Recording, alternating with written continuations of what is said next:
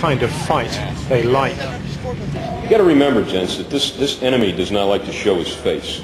And a lot of the Marines that I've had wounded and killed over the past 5 months have been by a faceless enemy. And again, like I said, the enemy has got a face. He's called Satan, and he's in Fallujah. And we're going to destroy him. For loving us. In Jesus Christ's precious and holy name we pray. Amen. Amen. Amen. Your heart belongs to Jesus.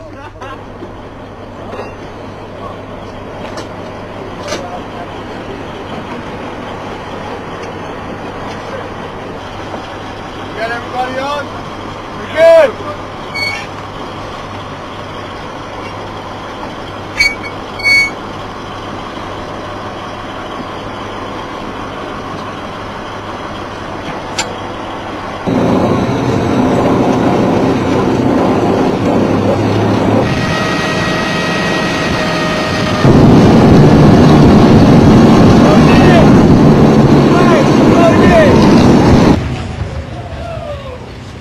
The waiting is finally over. The guerrillas' traditional advantage, cover of darkness, is nullified by the Marines' night vision. These exchanges answer one question: the insurgents won't run. The Marines will have to fight every step of the way into Fallujah.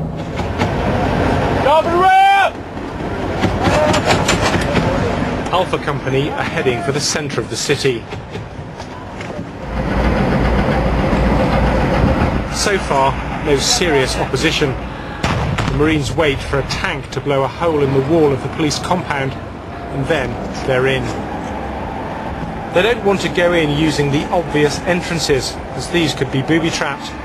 They have to quickly strengthen this position before the city wakes. They've been inserted right in the middle of the insurgents.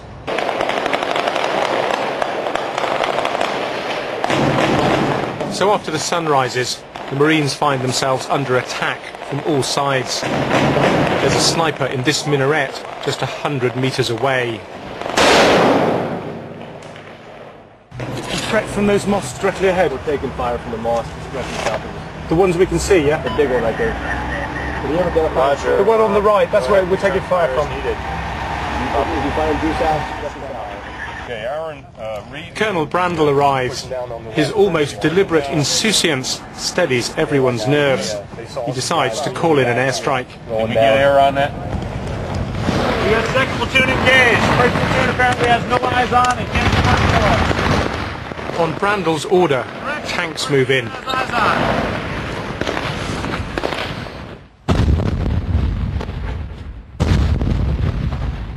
The Marines say they have to hit back when the holy sites are used by snipers.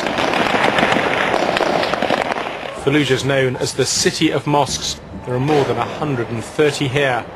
Many were being used by the insurgents. But these images will cause outrage across the Arab world. The Marines break out to the next building. It's got the tallest rooftop, but not taller than 2 minarets with snipers. A glimpse of Fallujah's terrified civilians. The military interpreter calls out to them to run. The last man through this doorway was shot dead.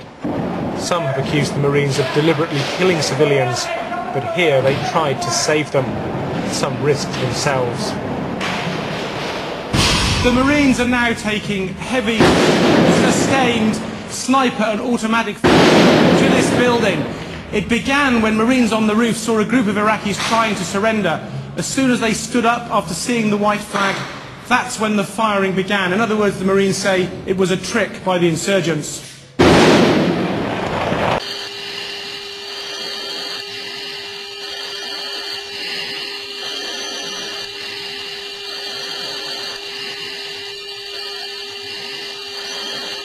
I got numerous individuals on the road. You want me to take those out?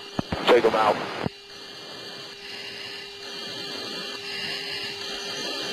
Have a good day, man.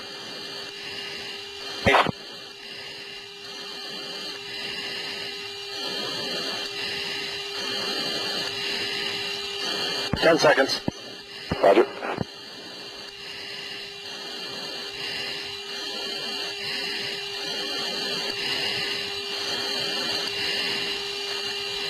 Impact. Oh, dude.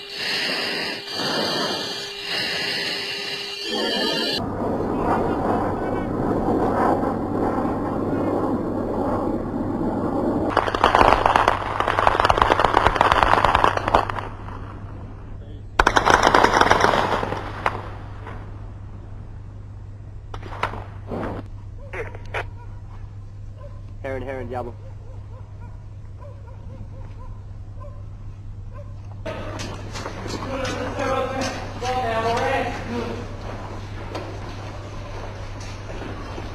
Thomas, go to the top. Go to the top, go.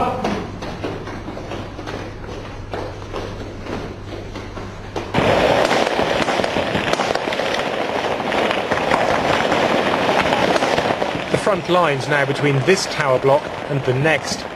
In the face of the onslaught, the rebels stayed in this building. They were literally suicidally brave. This is what the coalition's up against.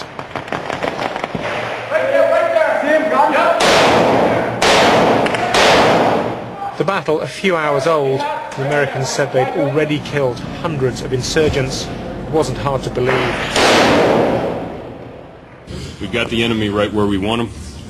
He's coming to us, and we're killing him. I understand you've had some Marines wounded. Yes, we have. What happened? The enemy was shooting, and they were in the way. Roger, LAD. Day 2. Alpha Company push out to find and kill the main body of the guerrillas. We follow in an armoured vehicle. They cross the main road into the south of Fallujah. The insurgents are here, but where? For a conventional army, this is the worst kind of fighting. They go down a narrow road. There's small arms fire from one side, rocket-propelled grenades from the other. The Marines don't fire until they see a gunman. That was incoming! Incoming! Fire with it. Nobody's moving to the right. We're taking fire from over there, but we don't see anybody yet. We don't have any positive ID, so we're not gonna open fire. Then they let loose with everything they've got.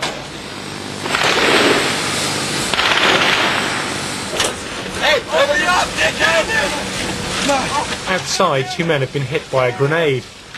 One had a severed artery in his leg. I'm fine, man. God damn. He almost died, but in the end, both survived. 51 Americans have been killed and 500 injured in this battle, almost a quarter from the 1/8. It's the coalition's most bloody engagement in Iraq. We return to find the base under attack. The Marines have taken to calling it Fort Apache. The insurgents keep coming back. I'm trying to get to the BBC office in that building. Is there a safe way over? Where's the sniper fire coming in? The lesson for these Marines, taking a city isn't enough. You have to occupy every square inch. So next morning, Charlie Company goes sniper hunting. They rush the mosque, which has been the source of the most accurate fire. This takes a whole company, 150 Marines, to deal with one sniper. That's why 160,000 coalition troops are tied down in Iraq.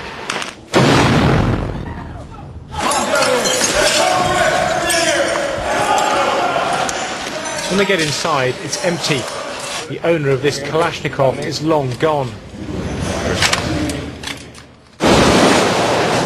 Then outside, the Marines come under sniper fire from next door. The insurgents have simply moved. As soon as 1st Platoon has the mosque, we're going to attack to see if the building we took fire from. Good to go, sir. Good to go? Good to go. The Marines go in, but once again, the insurgents have gone. The Marines attack, the insurgents slip away. This will be the pattern in Fallujah. probably in the rest of Iraq too.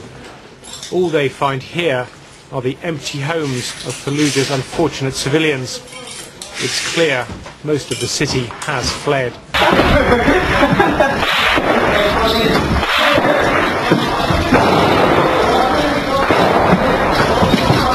Come on, asshole.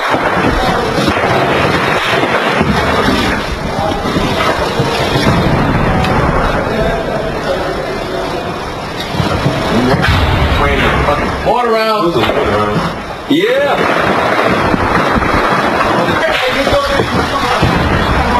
Roger, we're taking heavy fire. You need to orient to the east. Go over to the mosque, orient east, and see if you can smoke anybody down to the north and east of our position. You copy?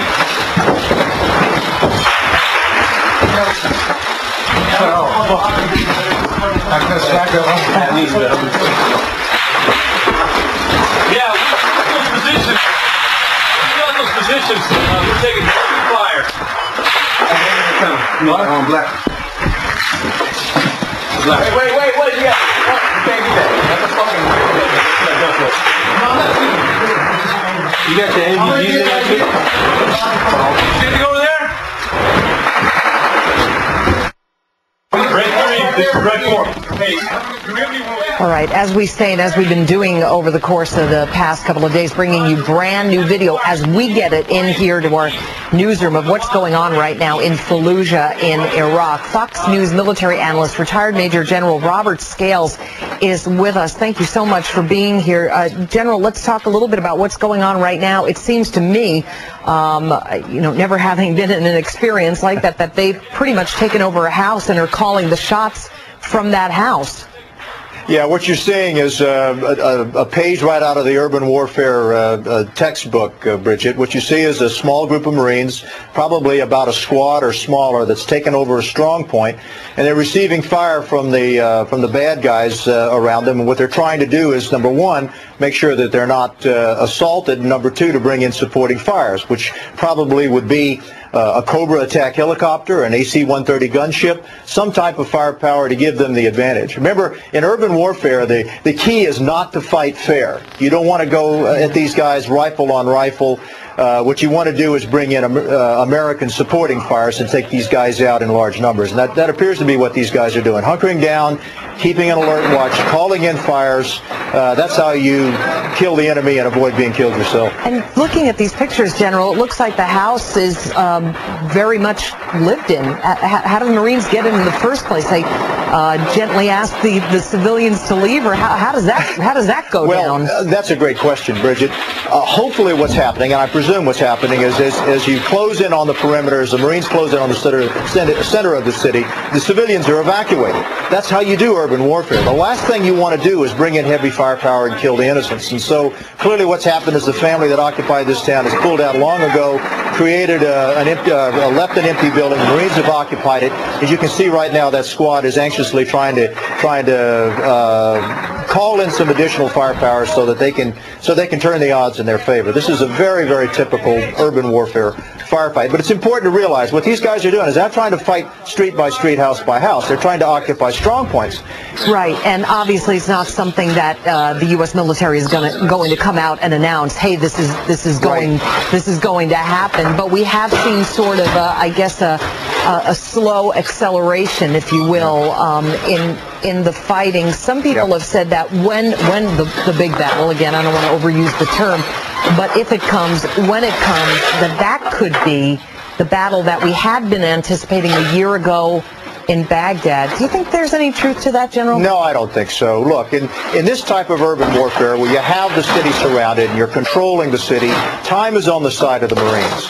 Remember, the investing power, following military doctrine, the investing power always has the advantage, and over time will continue to gain the advantage. The more the Marines can hold on, wear down the enemy, absorb these fairly harmless tactical strikes that you see going on here, the more advantage they're going to have if, when they have to, they go into the city to start taking down these centers of resistance. Now, patience is a virtue in urban warfare. Sure, but again, if you're the young Marine, that's got to be tough sitting there and being patient. Now, let's talk a little bit about how